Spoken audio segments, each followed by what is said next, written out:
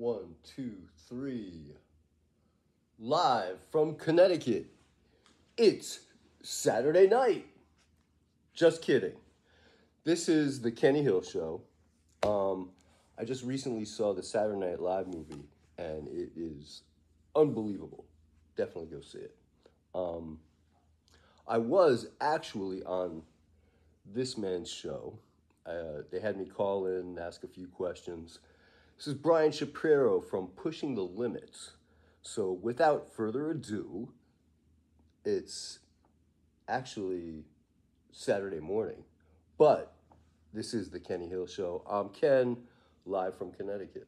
So here's Brian Shapiro with Pushing the Limits. 283. Let's go to Ken. Ken is first up on PTL. What's up, Ken? Hey. Brian, hey, it's Ken from Connecticut. Nice to meet you. Hey, what's up, Ken? How you doing?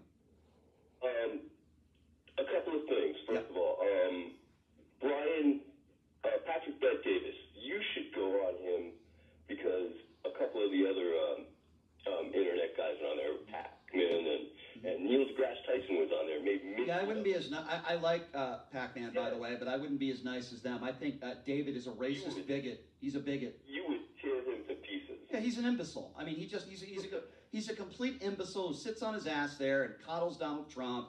And he tries to, there's a difference between trying to get people going in an interview and actually. We don't like to coddle Donald Trump. He has enough coddling, just for the record. Back to Brian Shapiro. Being factually accurate. I think there's a way to do that by being factually accurate. I think Bet David is another one of these right-wing clowns that only cares about clicks. That's all he cares about. Yeah. The new poly market, it's a new online prediction market.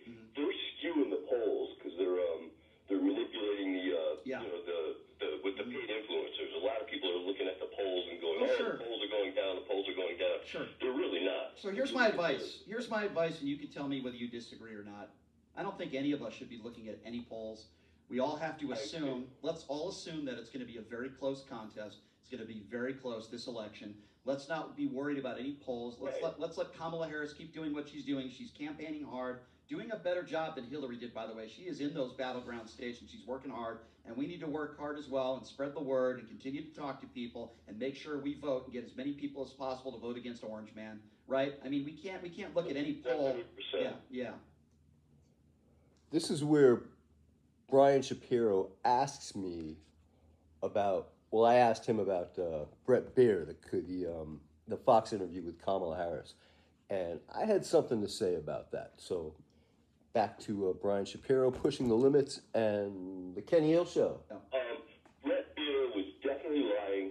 Yeah. He should be demoted to doing either traffic or weather for Pushing the Limits. That's my Well, he'll probably get a raise at Fox News, right? But I like that idea, Ken. I like that. Let Brett Baer do the weather for me on PTL. What'll I do? I'll pay him in like fries and burgers. I'll pay him with food. That's what I'll do. 702-221-72. Well, that was my interview with Brian Shapiro. We were calling back and forth from the studio in Norwalk, Connecticut, out to his show is in Las Vegas, Nevada. So he was at a couple of events out there. And so there you go. There you have it. Live from Connecticut, the Kenny Hill Show. Thank you, everybody. See you soon. Bye now. Thanks.